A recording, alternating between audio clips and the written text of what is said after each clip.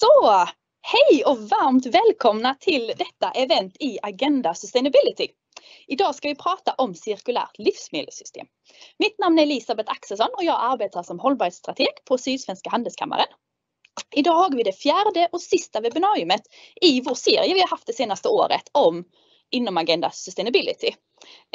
Det har varit initiativ för att samla olika aktörer i samhället såsom näringsliv, region, kommun och akademi för att tillsammans lösa många av de hållbarhetsutmaningarna som vi står inför. Utöver handelskammaren så är vi 3 stycken till i projektgruppen. Det är Susanne Arvidsson från Lunds ekonomihögskolan i Lund. Det är Jens Sörvik på Region Skåne och Jon Andersson från Lunds kommun. Jätteroligt att arbeta med. Idag ska vi lyfta då hur vi går från ett cirkulärt livsmedelssystem. Och om ni är intresserade på de andra ämnena som vi har haft så var det först hållbar upphandling, så var det smart mobilitet och det senaste vi hade var hur Skåne kan bli ledande inom miljö- och techbolag. Är ni intresserade av att lyssna på dem så finns de på ska vi se vad det heter, Lund University School of Economics and Management YouTube-kanal. Men som sagt, cirkulärt livsmedelssystem. Ett väldigt intressant och högaktuellt ämne. Det ska bli jätteintressant att lyssna idag och vi ska prata om hur kan Skåne gå mot att bli en ledande aktör i utvecklingen av hållbara livsmedelssystem. Hur ser det ut idag? Vad kan och behöver göras och vilka verktyg har vi? Vi ska sedan få lyssna till, jag ska introducera moderatorn här alldeles strax som ska leda till detta. Vi ska få lyssna till flera intressanta talare som ska ge sina perspektiv på detta. Och efter det ska vi ha ett panelsamtal tillsammans. Jätteintressant och lite praktiskt innan vi börjar. Eventet spelas in. Har ni frågor så skicka dem i chatten så ser vi till att lyfta det till talarna här. Denna gången så har vi det eventet mellan 1 till 14:30. Vi kommer inte ha en efterföljande workshop denna gången som vi haft de andra gångerna. Men har ni frågor så skicka det i chatten så ser till att lyfta det till talarna eller får ni kontakta oss efteråt helt enkelt. Det var nog allt för mig. Så nu lämnar jag över till dagens moderator, Hannes Vant Lutherén från Krinova. Varsågod. Tack så mycket Elisabeth. Ja, hej och välkomna till en dag som kommer att handla om cirkulär ekonomi och hur vi går mot ett allt mer hållbart livsmedelssystem i Skåne. Speciellt välkomna vill jag säga till en eminenta panelen som jag har den äran att få moderera, som består av Agneta Pander som är från Orkla Foods, Fredrik Wilhelmsson från Agri-Food Economic Center, Joakim Engqvist, vd på IUC Syd, Hans Rammel, ordförande i LF Skåne och sist men inte minst Rickard Albin, innovationschef på Kulinar. Vi kommer idag att ge exempel på möjligheter, försök, samarbeten, behov och ambitioner när det gäller att jobba med att öka hållbarheten på det skånska livsmedelssystemet och med det sagt också det svenska livsmedelssystemet skulle jag säga. Jag som modererar samtalet heter Hannes van Lunteren och jag arbetar på Krinova Inkubator och Science Park i Kristianstad. Men vi har ett upptagningsområde som är betydligt större än så. Vilket ju blir en tv-övergång och osökt för mig in på en liten presentation av vad vi sysslar med på Krinova och varför vi tycker de här frågorna är viktiga. Krinova Inkubator och Science Park, eller Science Park i det här fallet, startades för över 20 år sedan. Vi har haft en livsmedelsinriktning i stort sett från början. Sedan 2007 i mer organiserad former. Det har varit projekt och allt möjligt annat. Men i slutändan så har det i och med att vi startade en inkubatorverksamhet inneburit att vi idag är Sveriges största innovationsplattform eller inkubator med inriktning på livsmedel. Jag har jobbat i 12 år med detta och vi riktar oss då till SMF-företag för det är de som är berättigade till den typen av stöd vi ger. Några utgångspunkter om vi byter bild. Ja, det här är ju numera utgångspunkten för vad alla sysslar med, känns det som, när det gäller hållbarhet. Det är det globala utmaningsperspektivet kopplat till den skånska myllan, skulle jag säga, där vi jobbar med. Och i de här områdena som 2030-agendan beskriver så finns det en massa utmaningar och det finns också en otrolig massa möjligheter. som en parentes, vi klarar oss ett litet tag utan luft. Vi klarar oss ytterligare lite längre med bara vatten. Och sen om vi inte får mat i slutändan dör vi också. Så att man kan ju säga att det här ämnet är så fullständigt basalt för oss alla och också en stor möjlighet att påverka hur vår planet ser ut och hållbarheten. Vi betraktar med det här givet och utmaningar grunden till innovation, så betraktar vi ju livsmedelskedjan som från jord till jord. Alltså det är cradle to cradle eller vagga till vagga på riktigt. Så att när vi jobbar med matföretag på Kinova, då jobbar vi med alla typer av matföretag. Från de som tar fram bakterier, jordbakterier, jobbar med jordbakterier, till de som i slutändan via appar och distribution och logistiksystem och företag som levererar allt möjligt från primärproduktion tillbaks till primärproduktion räknar vi som en del av livsmedelsindustrin. Nästa bild.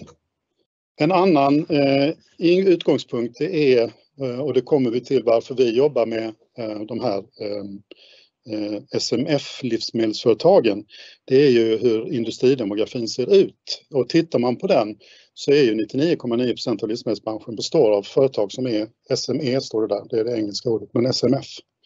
Och merparten av de här är primärproducenter. Och vill man då påverka på riktigt så behöver man ha med sig hela mängden. Därmed inte sagt att det ena utesluter det andra, utan det som är utmaningen är att få det att hänga ihop och också bejaka mångfalden, för den är väldigt viktig för att vi överhuvudtaget ska kunna överleva och ha system som funkar. Sen kan man ju säga att de utmaningar vi har mött när vi jobbat med SMF-företag, det är att dagens system för förädling, logistik och distribution bygger mycket på industriell produktion. Och så har man SMF-företagen som underleverantörer i stor utsträckning, speciellt när det gäller primärproduktionen.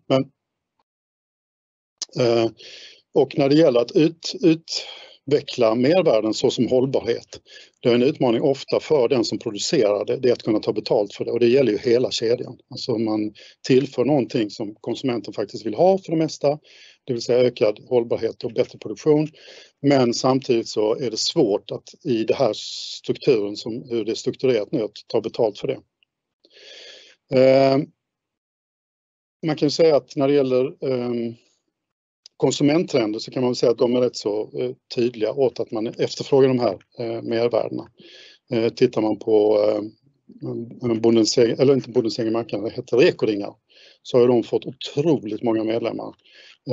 Vilket för mig inte säger mycket, eller säger väldigt mycket, men det säger att det finns ett intresse för det här. Och det finns ett intresse av att betala för det också. Och just i det fallet så fungerar inte det befintliga systemet riktigt. Så att det är ingen antingen eller, utan bara en indikator på vilken typ av mervärden konsumenten faktiskt är beredd att betala för ibland. Vi tar nästa bild. Kort, jag tror, om jag ska titta framåt lite grann och få se lite klok ut, så tror jag att det är inte vad vi äter, utan hur det vi producerar, hur det tillverkas, produceras och vad som händer med maten efter den har konsumerats. Det kommer att vara viktigare än vad vi äter. Just nu så är vi väldigt fokuserade på vad vi äter.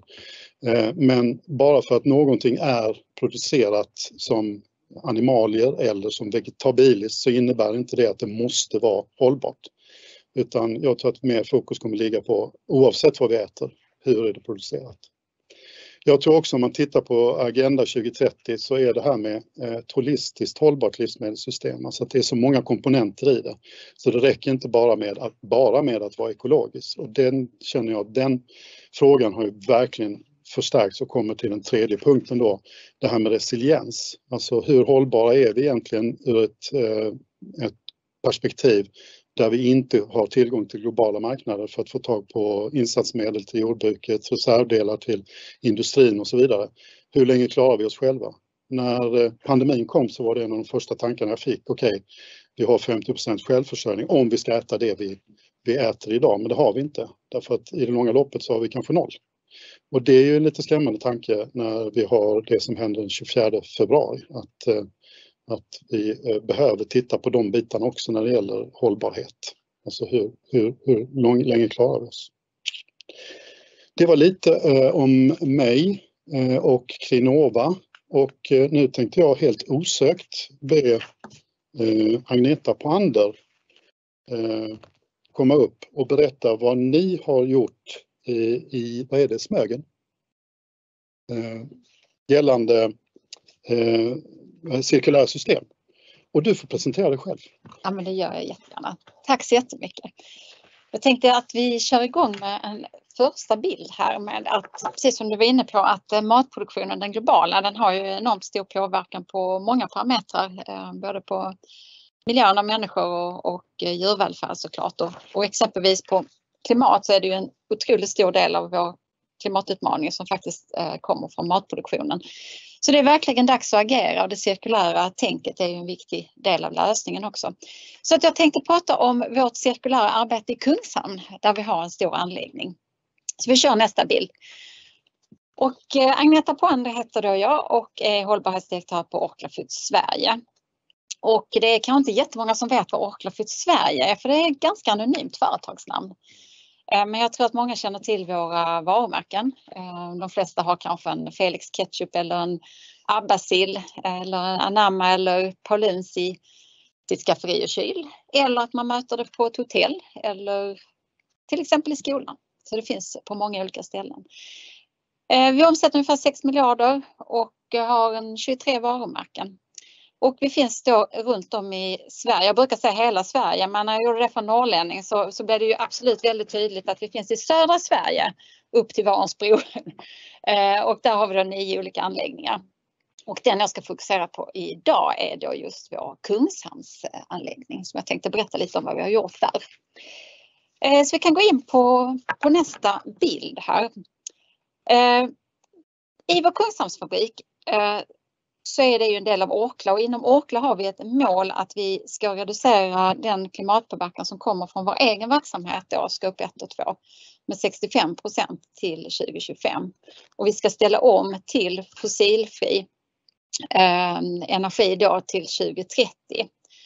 Och detta är ett av de arbetena som vi då har gjort här i vår anläggning i Kungshamn. Det ligger fantastiskt vackert med utsikt över skärgården, och vi har jobbat i olika steg faktiskt för att komma dit i det cirkulära, och då också att reducera både energi och gå till fossilfritt. Och det första var faktiskt att vi ställde om till helt grön el redan 2016, och sen så i steg 2 2018 så bytte vi vår panna för att man ska kunna driva lite tyngre processer. Alltså man behöver koka någonting eller rena, alltså städa. Så kan man inte bara göra det med el liksom från uttaget, utan man behöver liksom ånga som då trycker på med lite mer kraft. Och då ställde vi om vår panna 2018 för att kunna gå över till biogas. Så att vi gjorde en förberedande arbete för det.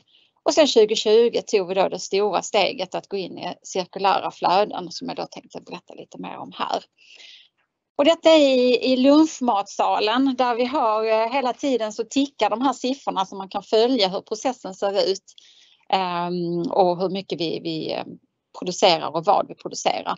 Men den är ganska rörig så tänkte jag, så att vi tar nästa bild så ska vi se om det är en liten förenklad bild av vad det är som händer då, vad det är vi har gjort.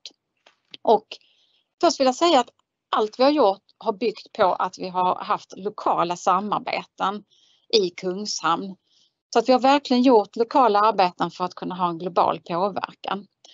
Och då har vi då startat ett cirkulärt flöde med omgivningen. Så både med konkurrenter, med ett helt annat företag då, Rena Hav, och med hjälp av kommun och med hjälp av Länsstyrelsen. Och då har vi då tillagning här av sill till exempel i den anläggningen. Och då tar vi då det som där över, det kan vara fiskben och det kommer från vattenslammet. Så allt avfallsrens som vi har då i vår anläggning och våra konkurrenter står på samma sätt. Det går då in i Rena Havs anläggning. Och där går det då in i dels hygienisering men då också en rötning. Och sen så en efterrötningstank. Och sen så ut från det kommer då biogas och hett vatten. Som vi då får in igen i vår anläggning. Både för att då värma våra fastigheter. Men också biogasen då som vi har kunnat byta ut istället och tagit bort den fossila uppvärmningsmöjligheten vi hade innan.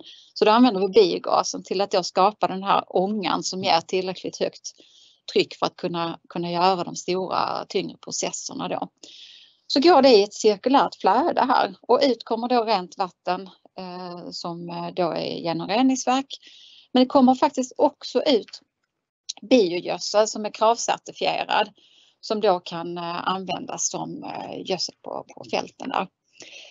Så att det är det systemet som vi har byggt upp det cirkulära flödet då så att vi får avfallet ut in i processerna och sen så då biogas och vatten in. Och du kan ta nästa bild där för den tycker jag sammanfattar väldigt mycket att det som verkligen har varit skillnad här det är att vi dels har väldigt engagerade medarbetare i vår Kungshamnsanläggning. Väldigt entreprenöriell anda och väldigt inriktade på att inom Sotenäs kommun och runt omkring att då samarbeta med lokala leverantörer, med konkurrenter, med då andra bolag som i detta fallet här också och kommunen och Länsstyrelsen. Och genom det samarbetet så har man fått till den här cirkulära lösningen. Som jag känner väldigt stor stolthet för att de har lyckats få till och också att det har varit sånt engagemang från alla parter som faktiskt krävs för att det ska fungera.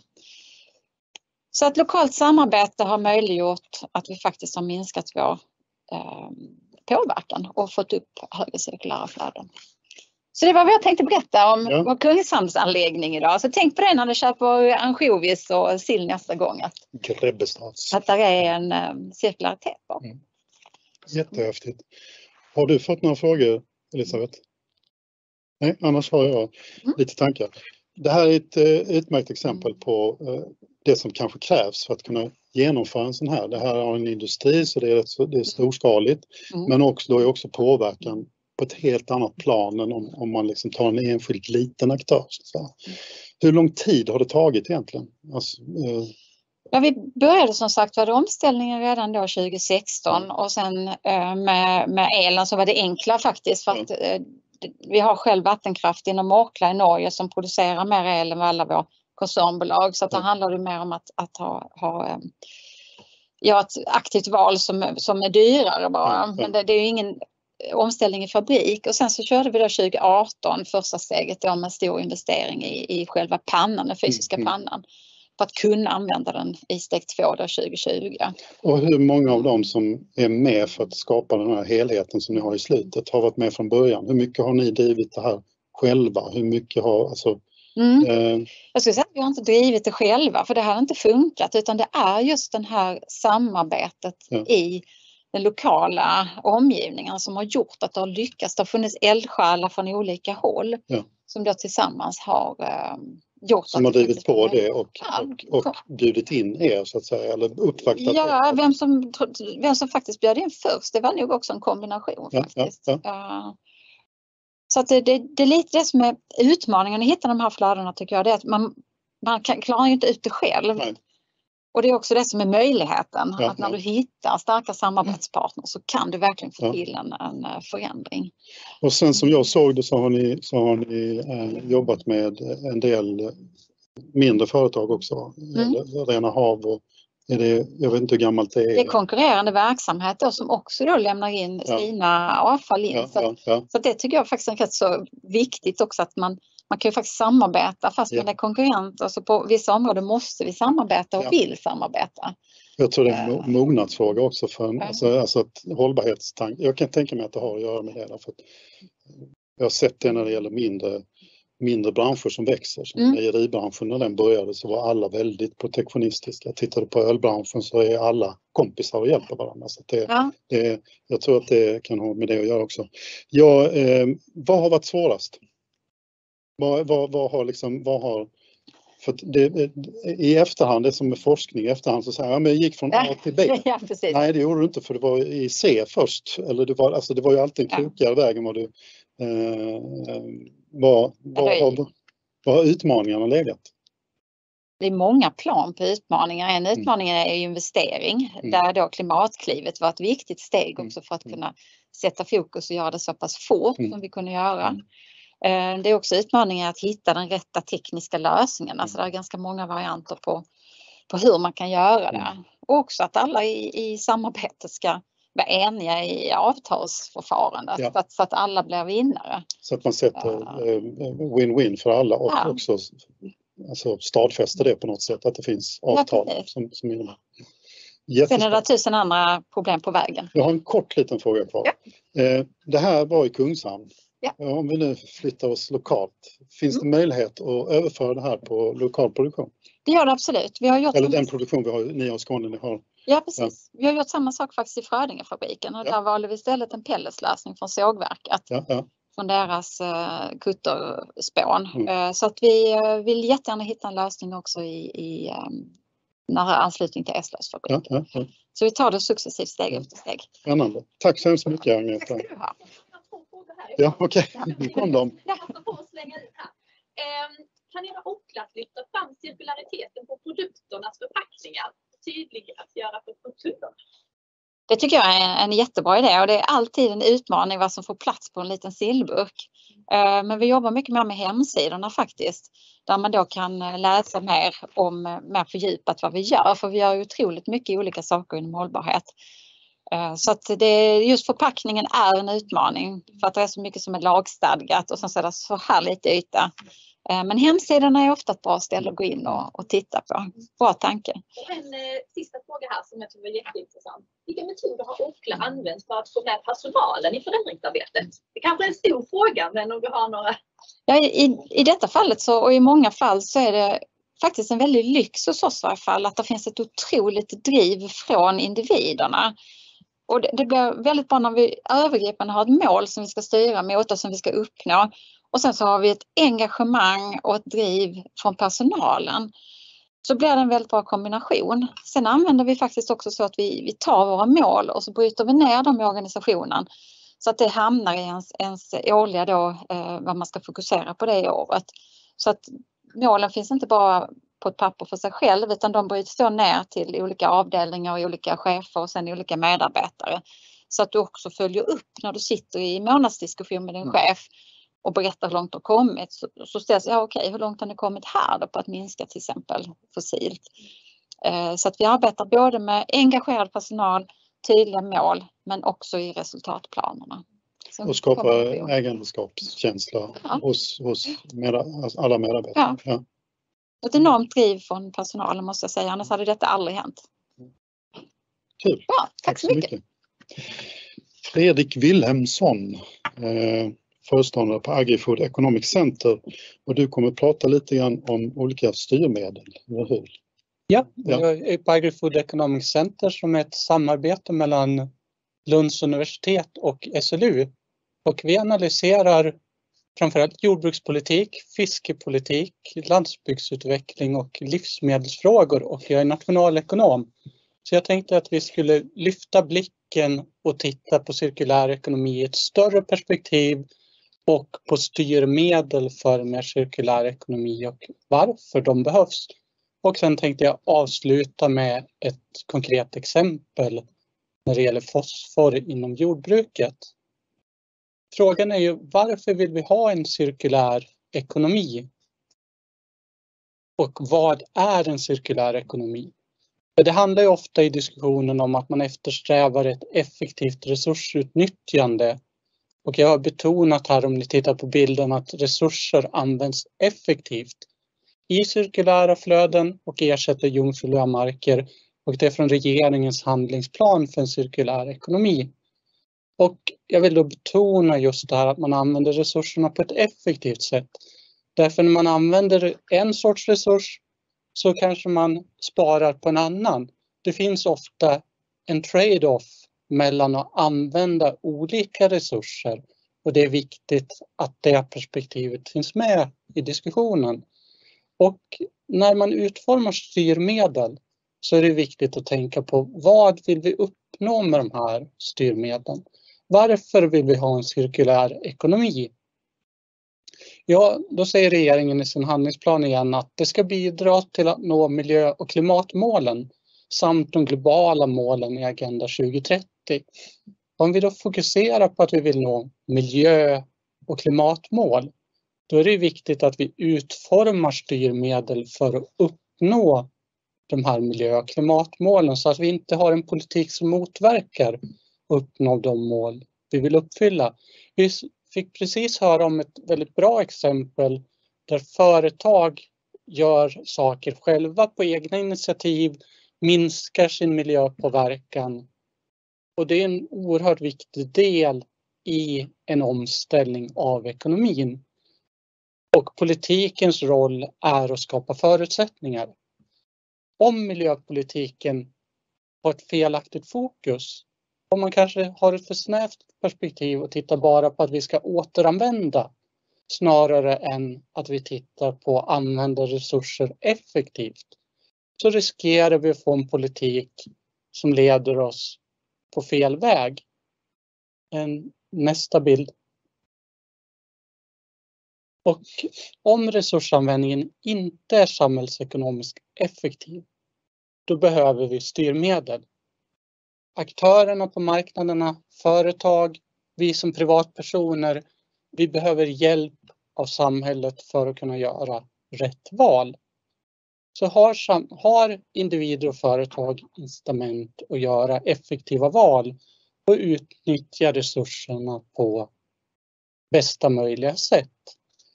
Ja, i många fall så har vi inte det, varken som företag eller som privatpersoner. Och då behövs politiken. Så frågan är, vilka skulle de här exemplen kunna vara? Det är absolut inte en fullständig genomgång och lista. Men några av de viktigaste exemplen, det är när det vi som individer eller företag gör har en negativ eller positiv miljöpåverkan. Det vill säga det har en kostnad eller en nytta för andra i samhället än mig själv. Ett bra exempel, intressanta exempel från jordbrukssektorn är näringsläckage. Om vi använder näringsämnen, gödsel på ett felaktigt sätt eller i överdrivna mängder, så läcker mycket av det till vattendrag och skapar övergödningsproblem. Vi har växthusgasläckage från vår produktion inom jordbruket, både från mark och djur. Å andra sidan så skulle jordbruket också kunna bidra till att minska klimatproblemen genom att vi använder vår jordbruksmark för att inlagra kol. Och jordbruket bidrar genom att skapa biologisk mångfald som har ett värde för fler än den enskilde lantbrukaren. I båda de här fallen så behövs det politik och styrmedel för att vi ska få en så bra användning av våra resurser som möjligt för hela samhället. Samhället har en till roll och det handlar om forskning och teknikutveckling.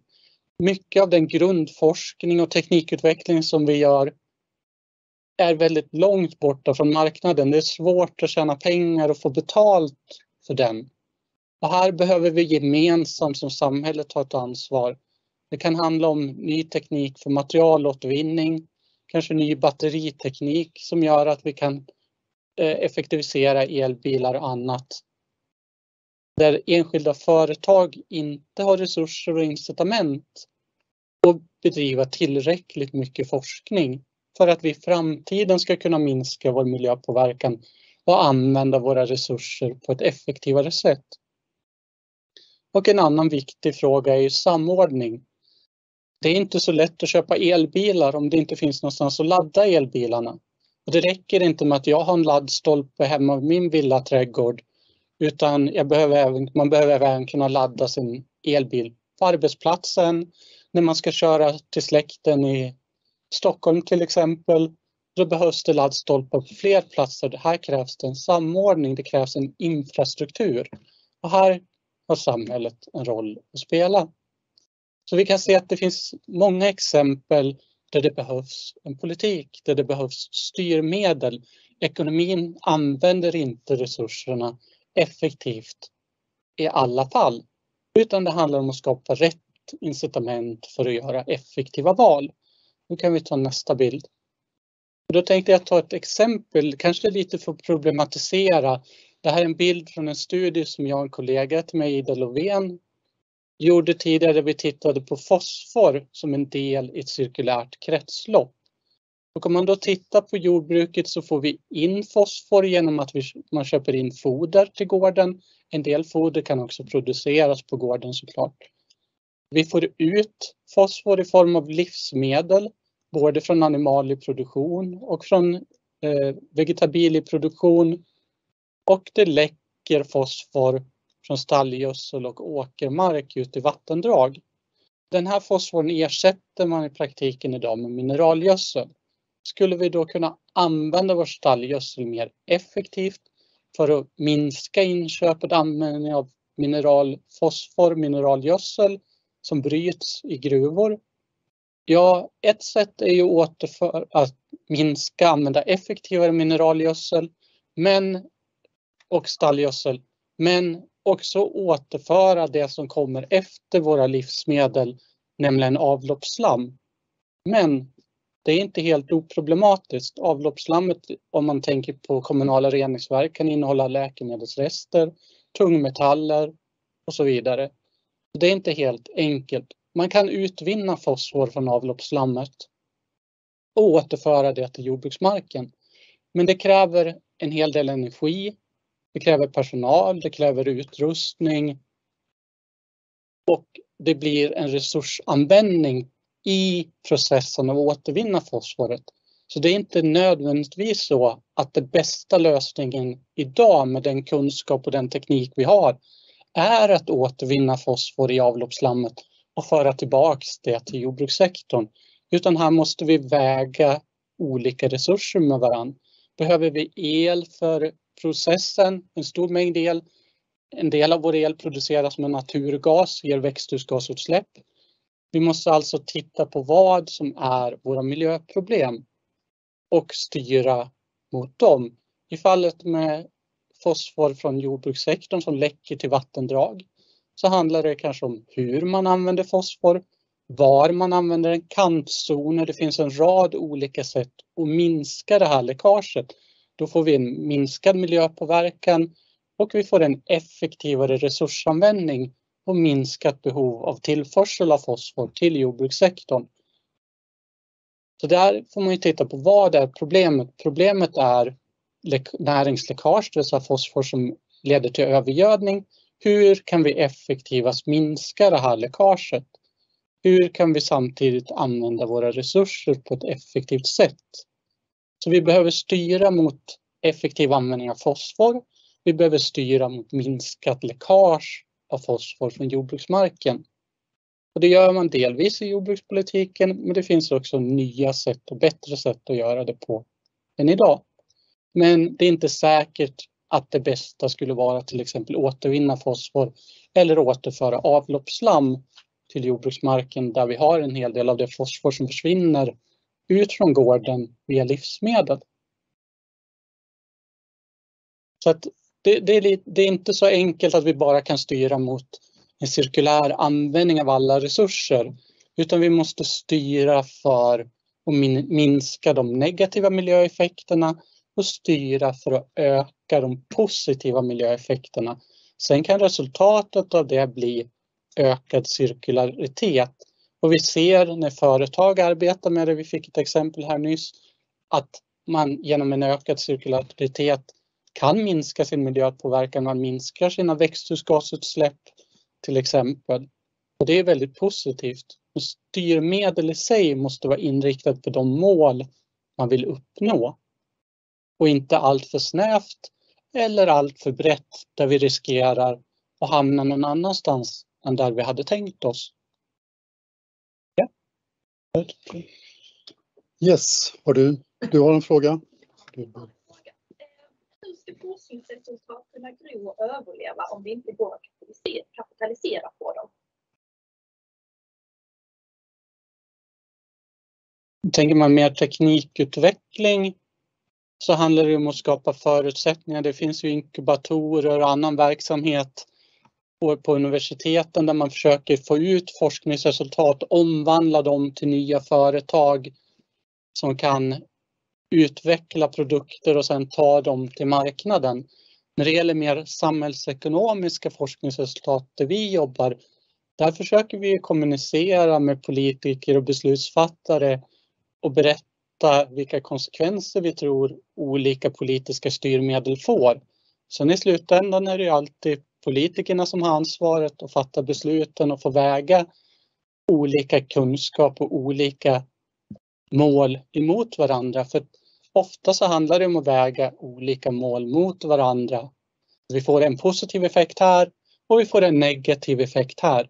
Det är inte så ofta tyvärr vi kan få saker som är bara positiva för alla, utan det är oftast, det finns vissa negativa effekter och det finns vissa positiva effekter och de måste man väga emot varandra.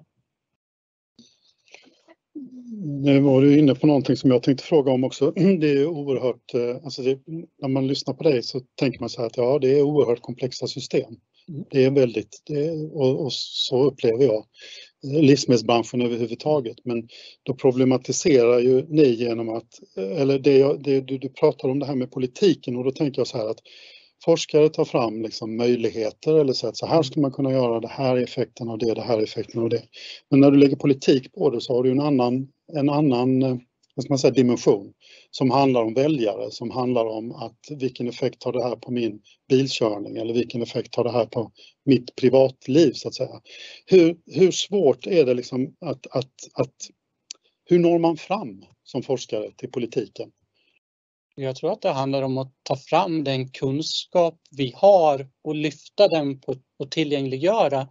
Och där tycker jag vi har en speciell roll och ett ansvar som forskare och inte bara skriva vetenskapliga artiklar utan även delta i diskussionen och bidra med den kunskap vi har. Och att vi behöver samarbeta över olika forskningsområden.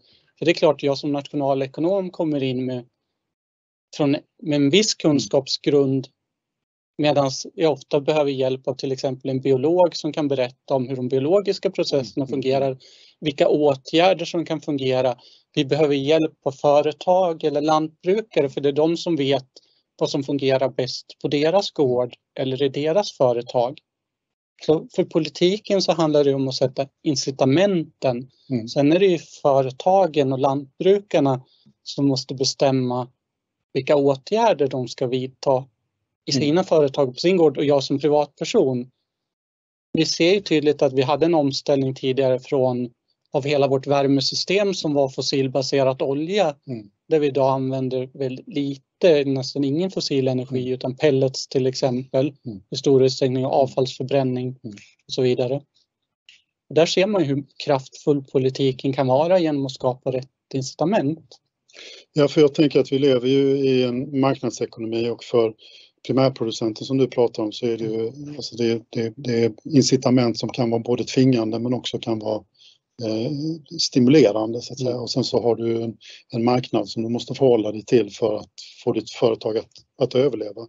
Jag tänkte, ni mäter ju, tänker jag, som jag förstår det, mäter ju också effekterna av vad man har gjort för någonting och kan se efteråt. För det är först efteråt man kan se följderna av vad man har infört för alltså styrmedel så att säga. Om man då tänker sig, om man ställer en sån liten sportfråga och sånt där. Om du tittar på olika sorters styrmedel, finns det någonting som är liksom om man ska göra någonting långsiktigt, vilken typ av styrmedel är det som är viktigast då? De som är effektivast när det går att använda, det är inte alltid det går av olika praktiska skäl, men skatter är väldigt kraftfulla, eller subventioner om man ser på konkreta miljöeffekter. Men det viktiga är när det går att man mäter miljöeffekten.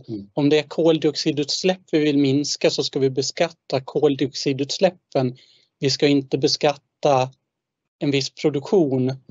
Därför vi vill skapa incitament och producera så effektivt som möjligt med så få utsläpp som möjligt. Om vi istället beskattar säg mjölk så skapar vi inga incitament att producera mjölken på ett effektivt sätt.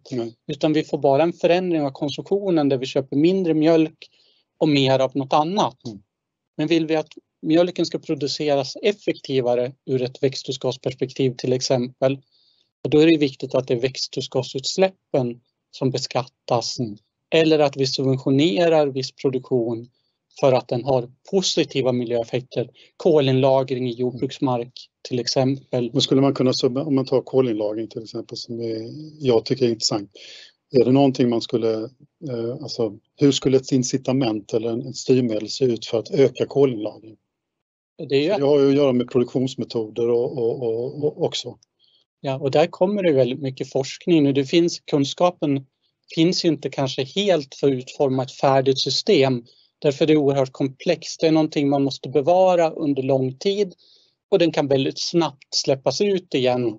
Genom att man till exempel plöjer upp marken eller man hugger ner en skog och gör jordbruksmark av den. Det gör vi inte i någon större utsträckning i Sverige, men det förekommer ju globalt. Ja. Så det är en väldigt komplex fråga och det finns oerhört mycket forskning på gång. Ja. Men ur ett mer teoretiskt perspektiv så kanske det är enkelt. Man skulle säga att men då skulle man betala lantbrukare för det kol som lagras in i jordbruksmarken. Men det måste också vara ett styrmedel som håller över tid. För betalar vi i år och sen plöjer man upp marken och släpper ut allt det här kolet nästa år. Då har vi inte uppnått någon samhällsnytta. Då har vi bara skjutit utsläppen från i år till nästa år. Och det räddar inte klimatet. Så det är inte riktigt så enkelt i praktiken. Så jag vill inte ge något. Nej, och jag visste att det var en liten boll som kanske var lite svår att svara på. Men jag tackar i alla fall dig jättemycket för det här. Och det är oerhört spännande och visar ju bara på hur mycket det är som ska stämma om man ska få allting att gå i rätt riktning. Samtidigt som man ska hantera en mångfald som också är en förutsättning för att man ska lyckas. Ja. Tänker jag. Tack. Då vill jag be Joakim Engqvist från IUC Syd att komma upp och berätta lite grann om sig själv och ett projekt som ni håller på med. Tack så mycket. Som sagt, jag ska prata om det initiativet som vi har börjat för ett knappt år sedan som kallas cirkulärt utvecklingscentrum. Och det tycker jag det stämmer rätt så bra in på det vi har hört i de två tidigare talarna. Liksom vad som skulle kunna komma ut, vad vi vill skapa och så vidare i det. Men lite kort så Joakim Engqvist heter jag, vd på något som heter IUC Syd, Industriellt utvecklingscentrum. Jobbar precis som Hannes sa här innan Knova gör med små och medelstora företag. Så för oss så handlar det om att hjälpa små och medelstora industriföretag oavsett egentligen vad de producerar och så vidare. Livsmedelssidan är vi på viss del, men vi är liksom breda och ska hjälpa de som på ett eller annat sätt tillverkar någonting. Och i det här arbetet så har vi haft ett samarbete med två andra organisationer. Livsmedelsakademin som då är mer expertis in på livsmedelsindustrin, livsmedelsnäringen och även Packbridge som då jobbar med förpackningsindustrin. Och att vi tre tillsammans har med Region Skåne som uppdragsgivare börjat arbeta för att skapa något som då ska bli ett cirkulärt utvecklingscentrum i Skåne. Och det kan man fråga sig, är det en plats? Det skulle det kunna vara. Det skulle kunna vara flera platser. Det ska i alla fall till en början vara någon form av mötesplats där vi kan samlas kring att prata om de här frågorna.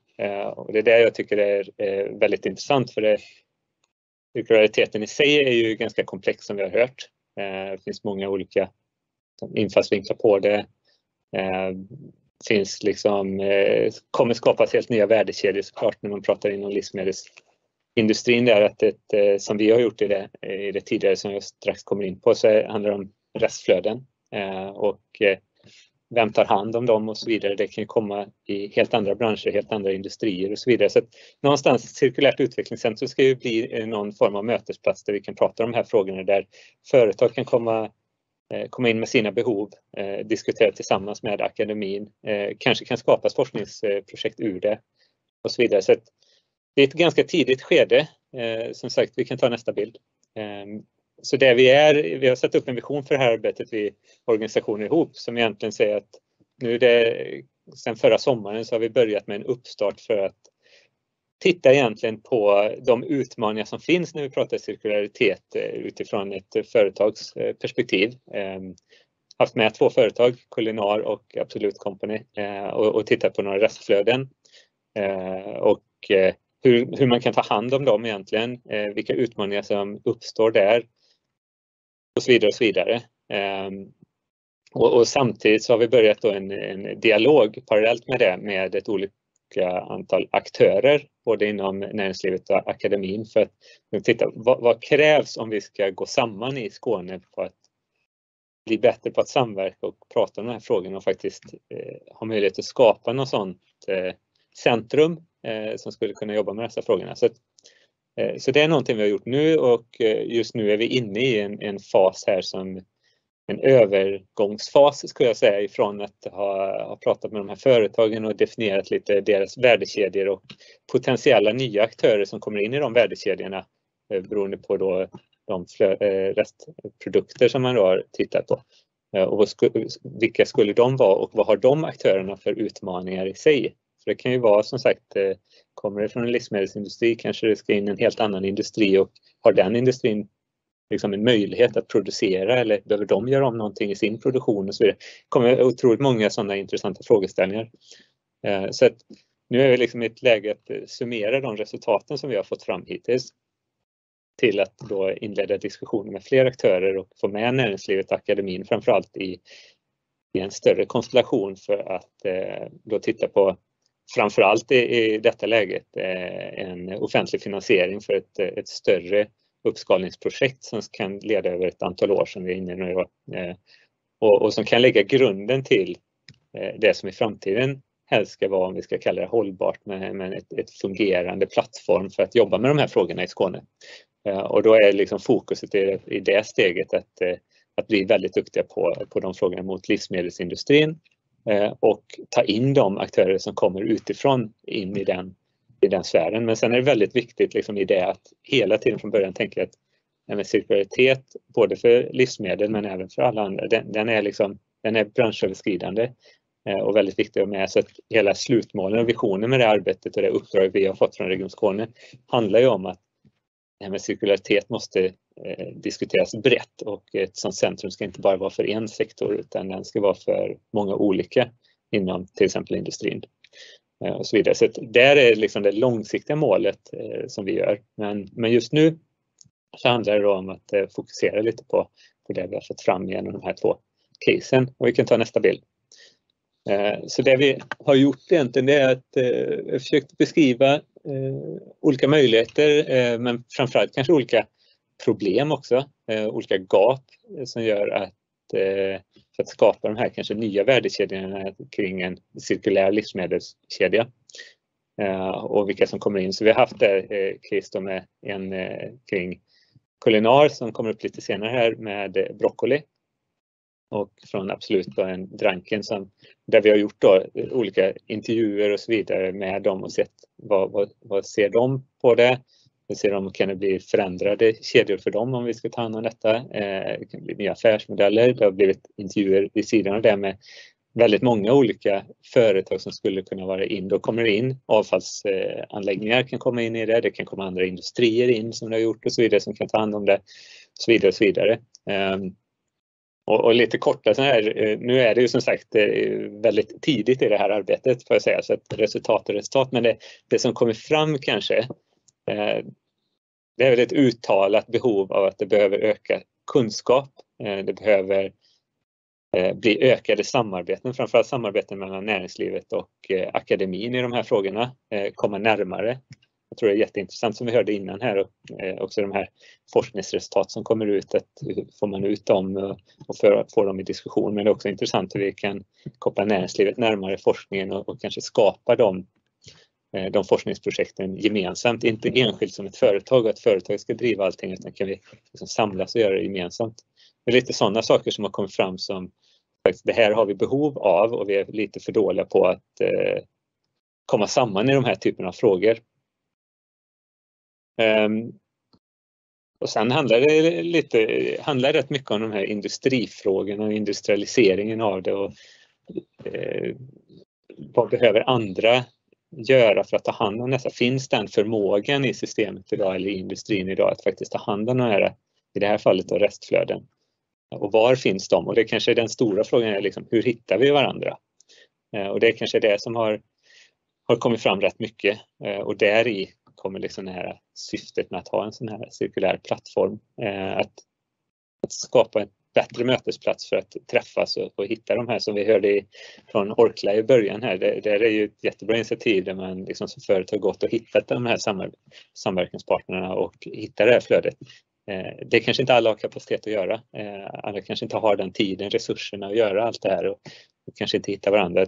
Kan vi skapa det? Det är liksom hela grunden, att liksom skapa den tillgängligheten mellan aktörer på ett bättre sätt. Så att vi kan ta den sista bilden också. Så just nu är den viktigaste aktiviteten vi gör här under våren, det är egentligen att samla olika aktörer, olika företag och akademi till gemensamma samtal om vad blir nästa steg med de resultaten eller de redan casen som vi har jobbat igenom och med övriga definierade utmaningar med möjligheter som har kommit. Hur gör vi det gemensamt? Hur skapar vi de här och vilka det tar vi som organisationer lead i det tillsammans med regionen, men behöver ha med alla de här aktörerna då, framförallt från livsmedelsindustrin då i början. Och ska nu gå in och söka ett större gemensamt projekt för att arbeta med de här frågorna de närmaste åren. Så att där är vi. Där kan jag stanna. Kul, tack. Elisabeth har ingen fråga, jag har. Du pratade om, tidigare bild så pratade ni om att identifiera gap. Mm. Har ni hittat några sådana redan nu, förutom det här med att näringslivet behöver prata med? Därför att en cirkulär kedja för mig, det innebär att du har en mängd aktörer som gör olika saker, är bra på olika saker. Mm. Och de behöver ha incitament, antingen de är lagtvungna eller av ekonomiska skäl, incitament att jobba med dem. Mm. Och sen så finns det ju de gapen som kanske inte fylls av någon, där det kanske är samhällets uppgift på något sätt att gå in. Jag tror att ni hade fått lite, du pratar om något stöd för att driva, från Orklas sida till exempel, i ett specifikt projekt då, inte för hela organisationen. Har ni hittat några sådana liksom gap ännu? För jag tycker de är lite spännande, eller det kommer kanske. Ja, men det kommer ju mer och mer. Det kanske blir upprepning sen, men ett gap är ju att man hittar inte varandra riktigt. Nej. De här samarbetena som hördes från Orkla till exempel och så vidare, de samarbetena hittas inte alltid och det krävs rätt mycket initiativ från ett företag. Ja. Det kanske går när man pratar om större företagen. Och så kanske livsmedelsindustrin ser ut också. Där har du ett antal stora aktörer och så vidare. Och tar man andra branscher så kanske det är svårt ibland liksom, att de hittar varandra. Så det är ett liksom, grundutmaning. Ja. Jag tycker också grundutmaningen ligger i, och det återkommer oavsett vilka dialoger vi har, men även här, liksom den här kopplingen mellan industrin och akademin. Alltså det är ju ett gap. Sen finns det nog enormt mycket gap som vi kanske inte tillräckligt har identifierat det här kort, men liksom förmågan att ta hand om vissa och kanske göra nya produkter eller nya affärer i den och vem ser de affärsmöjligheterna och kan de ta hand om dem? För det kanske går om man tittar på en viss kedja av en restprodukt till någon avfallsanläggning och hanterar den. Om man vill göra en skosula av det här materialet, skulle det gå? Alltså de här är lite andra produkterna som kanske skulle komma fram som någon helt annan skulle behöva producera. Och det hittar där, men också har de ens förmågan och vet de hur de ska behöva göra det. Där tror jag att det är sånt som i alla fall har kommit upp i diskussioner. Ja. Sen behöver det ju mycket mer resultat och underlag för att kunna säga det. Men det är sånt som varit i diskussioner kring. Ja. Och som behövs liksom arbetas med de frågorna och föra de dialogen. Och jag tänker att livsmedelsbranschen är ju så otroligt bred och så otroligt många företag, och industrin är en del av det. Men jag är ju väldigt nyfiken på det här, liksom, precis som du pratar om, hur hittar man det här samarbetet mellan stor och liten? Hur ser man till att lika mycket som mot akademi och näringsliv, så att säga, därför att där finns ju, om man tittar på vad Sweden Food Arena har jobbat med och tagit fram, så finns det ju en rätt så bra innovationspotential i de små bolagen som man inte har mätt tidigare. Och där finns ju också en spännande drivkraft. Och en sak till som jag läste det du håller på med, så talar du, och du nämnde det också, och jag tycker det också är spännande. Hur ser du, nu kanske ni inte kommit så långt heller, men det här med affärsmodellstransformering, för det handlar ju, lite det vi pratar om nu handlar om det, men det är också för industriföretagen att deras affärsmodeller behöver också anpassas till att göra guld av skräp, så att säga. Att se till att de kedjorna också fungerar. Och då måste man ju ha hela företaget med sig. Och sen så måste du locka, tror jag, småföretag och andra aktörer för att komma in i det och också kunna tjäna sina pengar i det. Ja, men det är intressant. Ja. Alltså, det är något vi pratar om hela tiden. Just det. Och det är komplext. Det är ju inte bara att göra en affärsmodellstransformation och hitta något nytt, utan det är ett rätt långsiktigt arbete och det behöver vara en god förståelse i företagen som gör det. Sen är det intressant tycker jag att både hållbarhetsfrågan och cirkularitet och så vidare, det är ändå drivare av de förändringarna idag, och ju mer vi kan prata om de frågorna och göra det i samverkan, så tror jag att mer och mer av de här möjligheterna kan uppstå. Det kan nog vara svårt att alltid se de möjligheterna först, utan de växer nog under tiden, och det behövs många perspektiv för att kunna lyfta dem, för att tar du ifrån den affärsmodellen du är van vid eller den värdekedjan du är i, så är du trygg i den, liksom, men ska du ta dig utanför den och hitta något nytt. Det krävs rätt mycket innovationsarbete i det. Och kunna se det, men jag tycker ändå att det är kul att de här frågorna kommer upp så tydligt, för de är ju drivare av den utvecklingen. Ja, alltså att man kan göra någonting är en sak. Varför man ska göra det är ju affärsmodellen egentligen, skulle jag säga. Jag tror det är viktigt att se att liksom, de här frågorna vi pratar om nu, det är möjliggörare till nya affärer, som man inte bara ser det om vi har en positiv eller negativ påverkan. Jag tror att som ett företag så ska man nog se det som stora möjligheter. Och jättemöjligheter, tror jag. Den ekonomiska möjligheten i det också. Ja, det tror jag verkligen på. Tack så mycket. Hans Rammel, ordförande i LRF Skåne. Du får introducera dig själv. Jag märker att vi går in på tiden som vi har paneldebatt till, men jag tänker att vi har ju intressanta diskussioner nu, så då får det väl vara så. Ja. Välkommen. Tack. Hans Rammel heter jag, som sagt. Jag är ordförande för LRF i Skåne. LRF står för Lantbrukarnas riksförbund, och i Skåne organiserar vi ungefär 15 000 medlemmar, varav ungefär 8 000 företagsmedlemmar. Så det är ganska många företag. Jag är själv företagare också, eller bonde, eller hur man säger. Jag driver Överskloster i Sjöbo kommun, där vi håller på med växtodling och nötkött, skogsbruk och en del besöksverksamhet också. Så att det finns att hitta på. Jag tänkte så här, jag funderade på vad jag skulle prata om, det gör man ju, och landade lite, jag skulle kunna prata mycket siffror och så vidare, men jag landade med att jag ville prata lite grann kring mindsetet eller kring diskurs som vi har, eller hur vi pratar med varandra för att komma vidare i det här med cirkularitet och hållbarhet. Vi kan hoppa till nästa bild där. Och det här är ju säkert bekant för de som tittar i stor utsträckning och för er som sitter här, men hållbarhet brukar ju pratas om i termer av 3 aspekter av hållbarhet. Den miljömässiga hållbarheten, kanske den som först kommer till tanken, men lika viktiga är social hållbarhet och ekonomisk hållbarhet. Och varför jag vill påminna om det är ju att vi kan inte klara att bli bättre miljömässigt om inte vi har med oss den sociala och den ekonomiska hållbarheten också. Om vi inte har lönsamhet i primärproduktionen på gårdarna, så kan vi inte heller investera i ny teknik, och man är inte heller särskilt förändringsbenägen, upplever jag, när man är hårt pressad ekonomiskt, för att man försöker bara klara budgeten för dagen eller månaden och tänker inte i termer av nya. Sen kan man såklart säga att nöden är uppfinningarnas moder. Det finns säkert exempel på där man har kommit på smarta saker just av press. Men jag skulle vilja vidhålla ändå att vi behöver ha en stabil ekonomisk hållbarhet. Vi behöver en social hållbarhet, och med det menar jag att man ska kunna bo och verka på landsbygden. Man ska kunna ha skolat sina barn. Man ska kunna ha någonstans där ens medarbetare bor och så vidare. Vägar att köra på. Vi kan gå vidare. Och jag vill påminna lite grann om, titta lite bakåt även om vi är här för att titta framåt främst. Och bara påminna lite grann om lantbrukets roll och vad det är som har styrt oss. Om man går så långt tillbaka som till när vi var samlare och jägare, så var det ju liksom det att vi kom på hur vi skulle odla som gjorde att en del av oss kunde ägna sig åt andra saker än att hela tiden leta efter mat hela dagarna.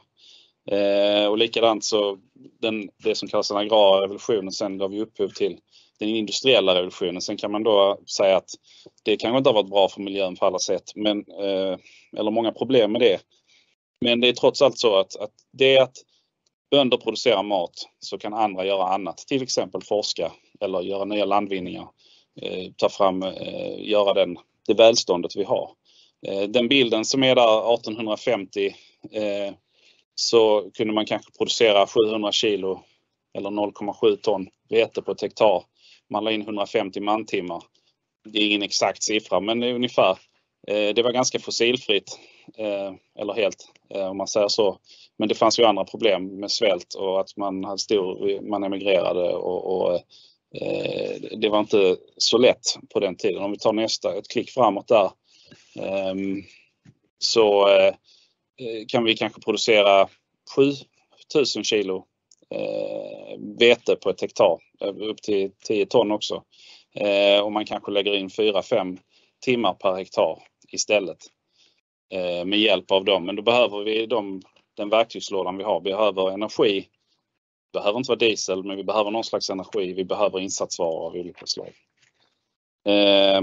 Och man tittar också på historiskt under 1900-talet, det våldsamma 1900-talet vi hade för världskrigen. Efter andra världskriget så hade vi upplevt brist på mat i stora delar av Europa och till och med i Sverige. Och vi fick signaler från samhället att nu måste vi producera mer. Som ett exempel kan man säga, man sa nu dika ut alla våtmarker så att vi kan producera. Så att vi har en livsmedelssäkerhet, för att utan mat vill man inte vara. Sen har vi då haft ett antal decennier med mycket fokus på den miljömässiga hållbarheten. Och man har återställer våtmarker istället. Men det som är problem tycker jag är den diskursen som är ibland att ni bönder, ni dikade ut för att ni skulle tjäna mer pengar, och så glömmer man att det var samhällets signal för att man var rädd att stå utan mat. Så att det är väl det. Nu har vi haft några år här med först torka 18, sen har vi haft en pandemi sen där man stängde gränsen för vissa varor och man kunde se vad som händer. Och nu har vi krig i närområdet. Nu kommer det nya signaler om att vi ska producera så mycket vi kan. Vi ska odla trädor och så.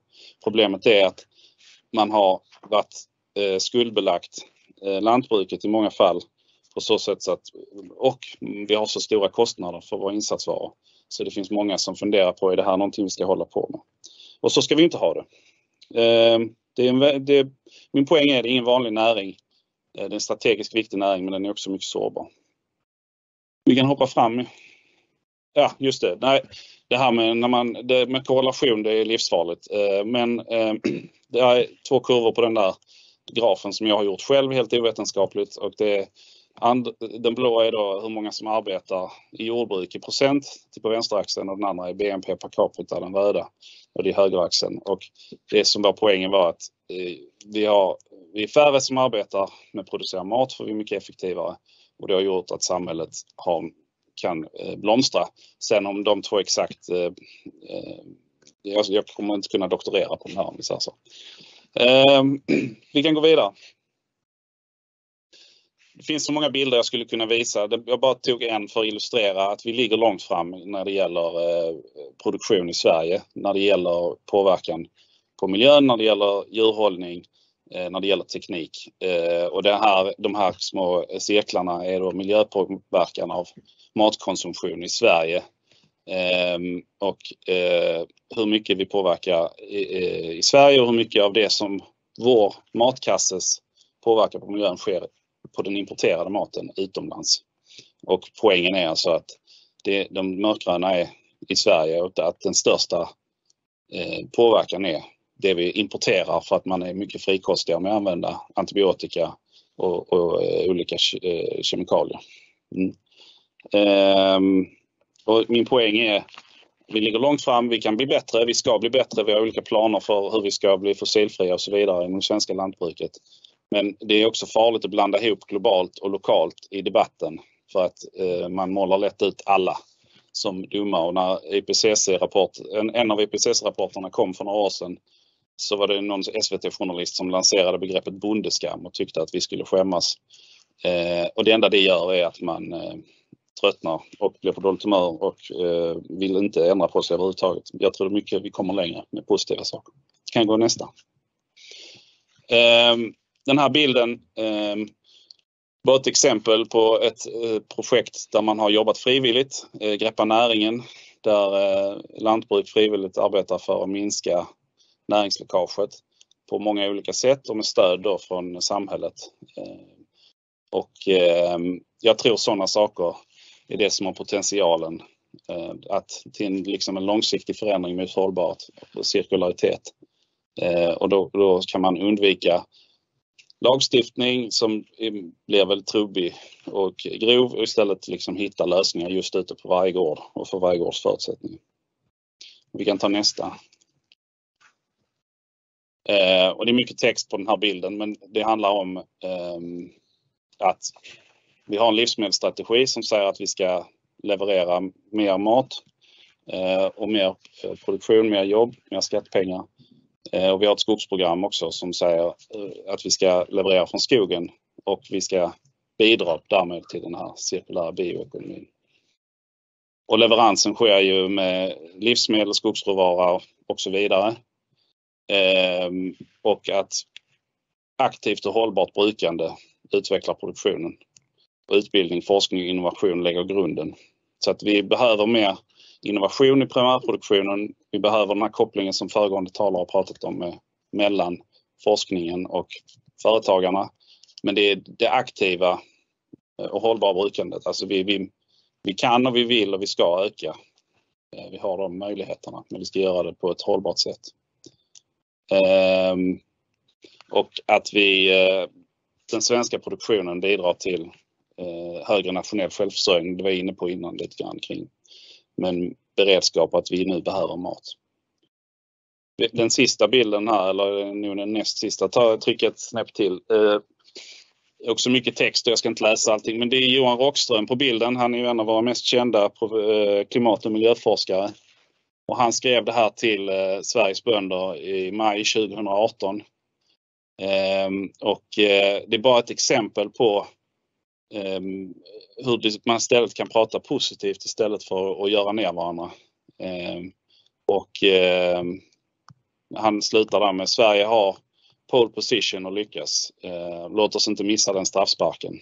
Heja Sveriges duktiga bönder, ni är bäst och viktigast. Och det var nog inte många bönder som trodde att Johan Rockström skulle skriva på det här sättet. Men det skickades till en LRF-stämma och jag var där och det blev en riktig sån boost. Och då vill alla hjälpa till, för det är klart vi tänker ofta i generationer. Vi är fast där vi är i vårt företag som är förankrat i jorden där vi befinner oss. Vi vill kunna lämna det vidare till framtida generationer, så vi har ett intresse av att ta till oss det här kring hållbarhet och cirkularitet. Jag slutar där. Jag vet att det är en bild till, men vi skippar den. Tack Hans.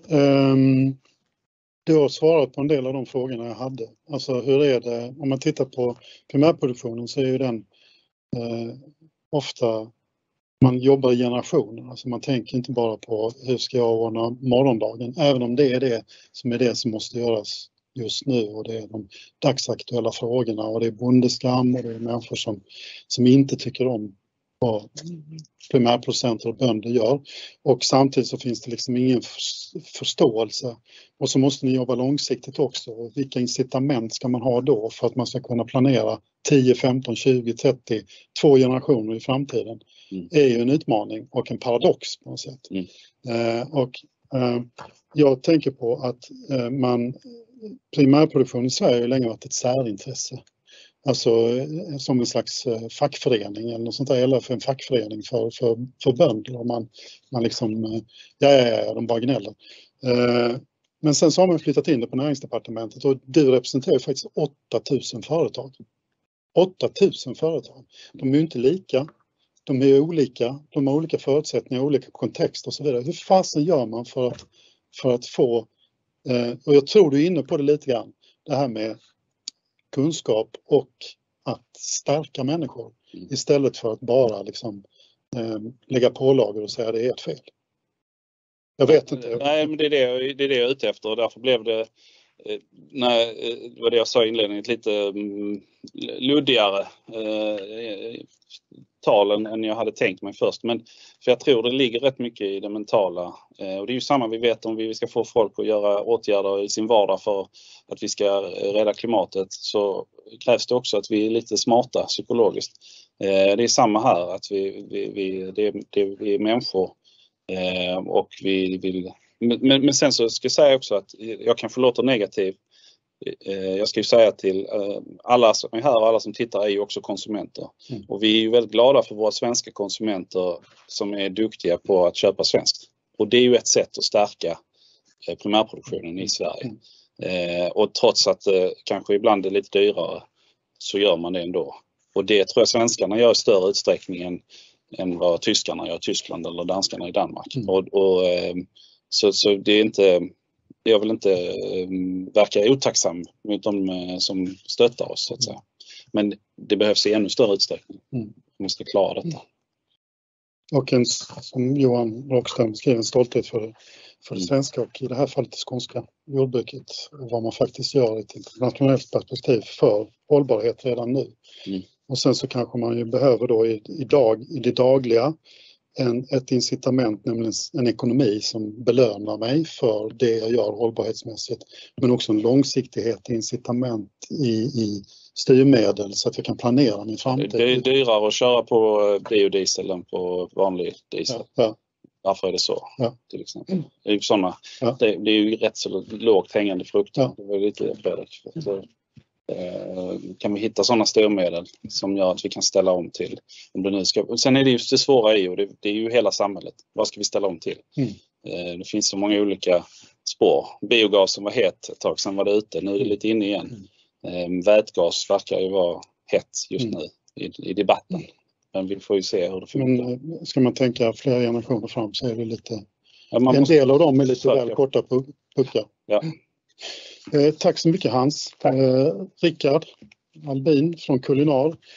Jag märker att tiden drar iväg, men så är det när man pratar roligt. Jag tänkte göra så att paneldebatten kommer att bestå av att jag ställer 3 snabba frågor som ni får svara på var och en för sig. Så ni kan komma upp så många som möjligt. Varsågod, Rickard. Tack. Jag heter Rickard Albin och jag är innovationschef på Kulinar. Och Kulinar är ett business-to-business-företag med fokus på smak och funktion. Vi har ungefär 450 kunder som är livsmedelsföretag i Norden. Och vi brukar säga att vi utvecklar och producerar ungefär 1 till 2 nya produkter varje dag. Det jag ska prata om det är ett spännande projekt som vi har varit med om de senaste 3 åren som gäller siloströmmar och broccoliproduktion. Vi kan ta nästa bild. Med hjälp av EU-bidrag och SLU som projektledare för detta så var frågeställningen, vad gör vi, hur tar vi hand om broccoliplantan förutom de här buketten som är blomknopparna så att säga. Tänker vi på blad och skälkar. Och vad kan vi göra med dem? Och naturligtvis var det fokus i detta projektet på broccoli, men det gäller alla andra rotfrukter eller grönsaker som har samma problematik. Och längst ner på bilden så ser ni de andra företagen som har varit med också, bland annat Fazer, bageri och grönsaksmästarna och hushållningssällskap The Rise, förutom SLU då. Vi tar nästa bild. När vi kom till första mötet så blev jag lite chockad för att min tanke var att vi skulle ta hand om skälkarna och bladen. Jag brukar tänka som innovationschef, vad gör vi idag som vi kommer att tycka är fel imorgon? Och varför rättar vi inte till idag istället för att vänta till imorgon? Och här är några sådana här saker som jag skulle vilja rätta till direkt och inte vänta till imorgon. När man skördar broccoli så är det så att Sverige är ett av få länder som säljer broccoli styckvis av någon konstig anledning. I nästan alla andra länder så säljs det kilopris. Men här är det styckpris. Så bönderna de får betalt för 250 gram. Buketten ska väga mellan 250 och 350 gram. Är det för stor bukett så trimmar man ner den här broccolibiten så att den är någonstans mellan 250 och 350. Och sannolikt så trimmar man ner den så långt ner till 250 för då blir det mindre att transportera. Är det för lite så låter man växa till nästa skördeperiod. Så redan där ser vi en problematik. Varför säljer vi detta styckvis i detta landet? Så det var en ögonöppnare för mig i alla fall som jag tror vi borde ändra på. Och man skyller på handeln. Jag vet inte om det är handelns fel men någonting är fel här. Så det borde säljas kilovis istället för att trimma bort fullgod vara. Vi tar nästa bild. Så idag så används ju bara inte ens hela broccolibuketten utan bara en del av den. Och det är knappt en tredjedel av hela plantan som används idag. Och då var det här projektets målsättning, vad kan vi göra med stjälkarna och bladen? Och jag älskar alla former av kål så jag började ta mig an och tillaga olika maträtter på de här bladen och stjälkarna i färskt tillstånd och blev förvånad att det är minst lika gott som svartkål eller grönkål eller någonting annat. Och frågade då naturligtvis, varför finns det inte detta att köpa i handeln idag? Nej, handeln kan inte ta in en ny produkt till för då måste man ta bort någonting annat. Men jag undrar det för att kolsortimentet har vuxit rätt duktigt de senaste åren. Tittar vi i andra länder som i Amerika så säljer man det här i färskt tillstånd. Men i Sverige så är det bara blomkopparna man vill åt. Resten plöjer man ner i marken helt enkelt. Vilket är fel tycker jag. Vi tar nästa bild. Det vi tittat på det här projektet är hur mycket näring och smak sitter det där? Jag har precis sagt att det är jättegott och det är också väldigt nyttigt. I stort sett alla näringsämnen är till och med högre i bladen och stjälkarna än i buketten. Det är några enstaka saker som är något högre i buketten. Men de flesta så är det minst lika mycket näring i bladen och stjälkarna. Så vad vi gjorde då, vi kan ta nästa bild. Det är att vi utgick från bladen och stjälkarna och sen finns det ju stammen som ni ser längst ner till vänster där. Det vi gjorde då att vi separerade bladen och stjälkarna och sen sköljde vi produkten. Vi körde ner den, hackade ner den lite mindre bitar, vi blancherade den och vi torkade den och sen malde vi den till ett pulver. Och det är de två pulverna ni ser längst till höger där. Ett lite mörkare vackert grönt från bladen och lite ljusare då från stjälkarna. Sen gjorde vi lite olika produkter på detta på kulinar. Vi kan ta nästa bild. Vi använde det som chipskrydda där vi använde de här produkterna, både broccolibladpulvret och broccoliskälkpulvret till att smaksätta och dekorera olika produkter som chips i detta fallet. Fantastiskt gott. Vi kan ta nästa bild. Vi gjorde olika broccolipesto på det här pulvret. Med panko på lax och vi gjorde olika såser. Till exempel här är en broccoli hollandaise där man kan blanda både bladen och stjälkarna här. Vi kan ta nästa. Vi gjorde till exempel köttbullar där vi blandade in 3% broccoliskälk i färdig produkt. Det är fantastiskt god smak. Och vi tog då broccoliblad i en riktigt köttig korv med till 5% som ni ser. Det är väldigt gröna fina här. Ta nästa. Och sen gjorde vi, det är bara ett axplock av alla de produkterna vi har tagit fram. Fantastiskt goda, man kan variera både färg och smak med hjälp av att använda både stjälkarna och bladen. Det blev oerhört uppskattade produkter, vi testade detta på våra kunder och för, när kan vi köpa detta? Det kan vi inte. Jag tar nästa bild. För vi har, jag håller med här LRF, vi har fantastiskt duktiga innovativa bönder i detta landet. De är top notch. Vi har fantastiskt duktiga livsmedelsindustrier i detta landet. Top notch. Det vi saknar det är förädlingsledet från primärproduktion till livsmedelsindustrin. Den är borta helt enkelt. Och problemet är att det är ett stort behov av att ha svenskproducerade livsmedelsprodukter. Och för att kunna sätta från Sverige så måste den sista processen som har en avgörande påverkan på livsmedel vara gjort i Sverige. Så om vi odlar broccolin och kör alla blancheringssteg och allting sånt, men mal det eller torkar det i Danmark, då blir det dansk broccoli eller tysk broccoli. Och så kan vi inte ha det, utan vi tar nästa bild. Så vi måste ta tillbaka den här som vi nu har exporterat bort under 20-30 års tid till andra länder. Och det är de enkla basala sakerna som de här olika förädlingsstegen som är några av dem här. Det som är fördelen, man ska säga, varför vi kan börja med ett blankt papper nästan, det är att nu kan vi ta in mer resurssnåla och hållbara processer och inte ta tillbaka de gamla torkarna och så vidare, utan hitta mer resurseffektiva blancheringssätt och så vidare. Vi tar nästa. Sen finns det då, detta är bara ett exempel, sen tänker jag älskar svamp också. Och tack vare grönsaksmästaren så fick vi till ett möte med de 4 största svampodlarna i Sverige. Och då fick vi höra att ungefär 10-13% av när man odlar svamp, man plockar den, som detta är en Karl Johan råkar det vara. Man plockar den precis som man plockar ut i skogen fast i odlingslådorna. Och sen tar vi nästa bild. Sen skär man bort nederdelen som är ungefär 10-13%.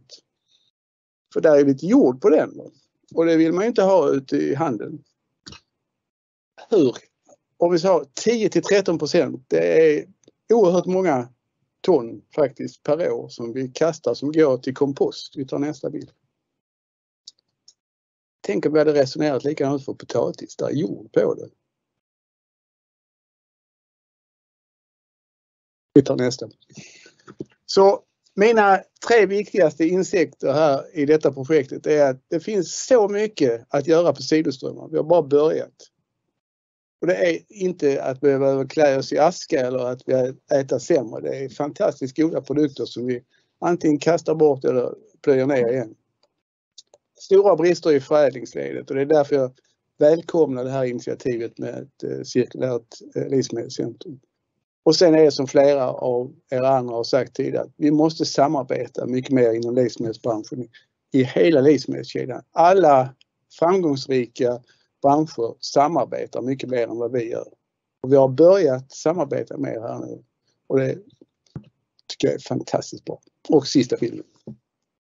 Då kan man också sälja potatis utan jord. Tack. Tack Rickard. Jag tänkte på det här, alltså du pratar om någonting som har försvunnit, som har funnits. Ett led i livsmedelskedjan som har funnits.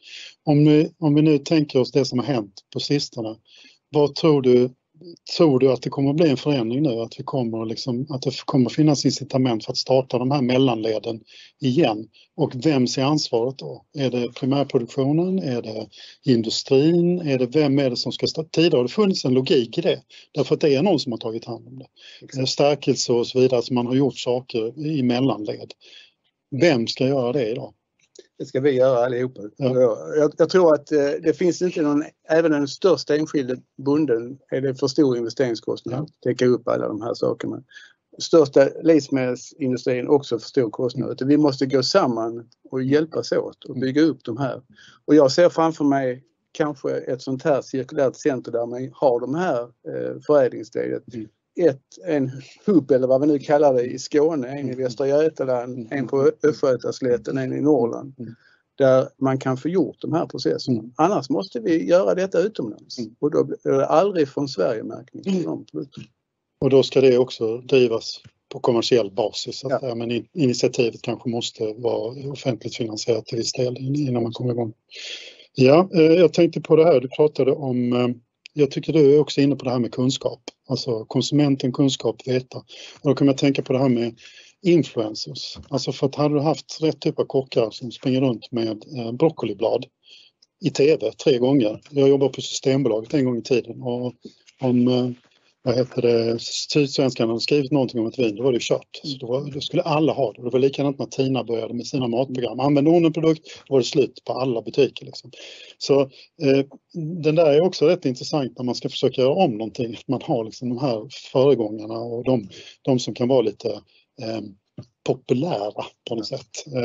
Det räcker kanske inte att vi står och pratar utan det behövs lite mer. Jag ser framför, varför säljer vi inte, jag har en fantastisk butik i Lund som heter Coop, jag måste göra lite reklam för dem. De kan lägga ut en hel brysselkålsstock. Hur många har sett hur brysselkål växer? Så får de också pris som bästa grönsaksfisk. Ja. Och jag ser framför mig grönsaker där det är mycket mer kvar av blasten. Ja. Inte bara på morötterna. Och också berätta vad man kan göra. Ja. Vi hade en av mina medarbetare på Kinova som gjorde mycket med broccolistjälkar och sånt och picklade och vi hade på smörgåsar och sådär. Det var innovativt utan att förhäva sig. Jag tänkte också på att jag vet att du har pratat med någon av mina medarbetare eller mina kollegor och då har det handlat lite grann om det här samarbetet stor liten därför att det har vi inte riktigt kommit in på också. Och jag har ju länge själv tyckt att det här är liksom en möjlighet, alltså om man pratar samarbeten då, där industrin har vissa möjligheter och småskaliga startups har vissa möjligheter. Och giftermålet däremellan har varit väldigt spännande att få till i större utsträckning.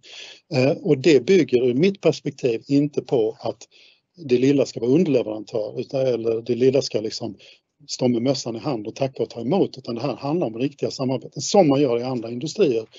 Läkemedelsindustrin till exempel, där det kan bli ett uppköp eller man startar ett gemensamt bolag eller där känner jag att livsmedelsindustrin har varit lite bakåtsträvande eller haft lite svårt att öppna upp sina processer och bli mer radikala, för det är lite det handlar om, alltså att hitta den här nya, det som inte finns idag, som vi inte har. Ja. Jag håller helt med dig och jag tycker det är mycket bättre nu. Jag tycker att för det första har trösklarna sänkts mellan akademi och industri. Mycket lättare att jobba med akademin tidigare. Men det kräver också kontakter. Och det kräver någon som faciliterar det här mötet. Och ni på Kinova är ju en utmärkt facilitator till detta. Liksom Region Skånes initiativ i detta och EUCs initiativ här. Så vi behöver ha någonting som för samman de här aktörerna på ett bra sätt. Och att vi släpper garden lite grann. Jag har mycket att vinna på att samarbeta med än att vara så hemlighetsfull. Jag tror vi bara början av detta. Underbart att vi är så överens på slutet här. Jag tänkte om jag snabbt hinner ställa några frågor kort. Ni som får plats får gärna komma upp. Du får gärna stanna om du vill. Tanken, nu sprang tiden iväg, vilket jag tycker är roligt därför att det var för mig väldigt givande, jag hoppas för alla andra också givande diskussioner. Jag har några generella frågor, du får också komma här. På något sätt så ska vi få plats. Och det är om vi var och en säger liksom, givet det vi har pratat om nu, vad känner du att du kan bidra med för att göra Skåne mer hållbart? Kort. Nej, men vi bidrar väl i varje dag i vårt arbete, men att vi jag vet inte. Vi har ju möjlighet att prata med många bönder samtidigt. Och där kan vi ju förmedla kunskap, kontakter och nätverk. Så på det sättet så kan var och en anpassa efter sina förutsättningar. Som en samarbetspartner. Ja. En dörr in till 8000 företag. Ja. Jag får ju vara tråkig att hänga på samma lite.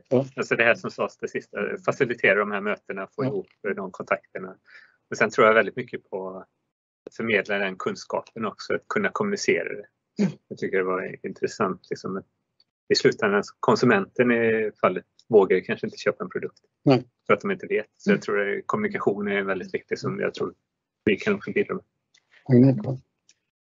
Och öka cirkularitet, jag tror vi har möjlighet att påverka konsumenter och kockar eftersom vi jobbar väldigt mycket med konsumentprodukter även inom restaurang. Just det som det du säger, att lyfta och inspirera och göra det lite modernt och intressant att faktiskt använda större delar av till exempel grönsaker. Jag tror också vi kan bidra med att vi faktiskt har ganska mycket avfall helt enkelt, alltså restprodukter som kan gå in i andra flöden som en råvara. Som jag tänker på just det du säger också Rickard med processbristen. Vi har rödbetsskal och vi hittade ett företag som vill använda det till att göra pigment till textil. Ja. Men det fanns ju ingen process emellan som kunde göra rödbetsskalet till ett pigment.